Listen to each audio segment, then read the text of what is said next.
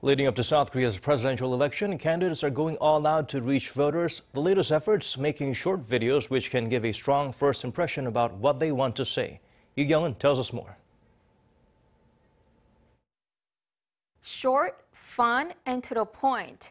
Hashtag shorts or short videos on YouTube have become the ultimate campaigning tool for the presidential candidates. They range from less than 30 seconds to around 3 minutes, and that's all the time the candidates need to get their messages across. The ruling Democratic Party's Jae-myung is the first to hop on the trend. He is releasing a series of witty videos, and the one proposing that hair loss treatment should be covered under national health insurance went viral. 이재명을 뽑는다고요? 이재명은 심는 겁니다. 앞으로 제대로 심는다 이재명.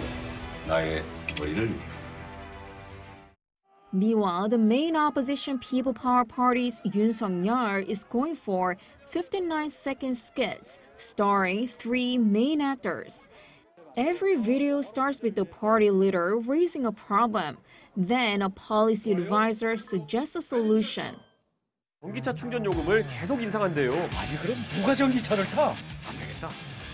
우리는 5년간 동교로 간다. And the videos all end with Yoon saying this iconic line. 좋아, 빠르게 가!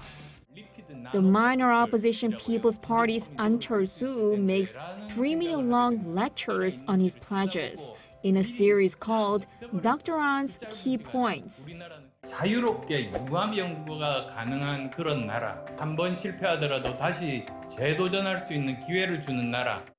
Experts say this is part of the evolving election campaign, where the focus is shifting from news providers to consumers, who tend to selectively choose information, often from non-conventional media.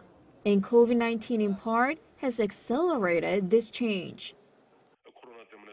As people stay home, they are left with more time and more media platforms. So they're like, I don't have much time to spare for you, get to the point.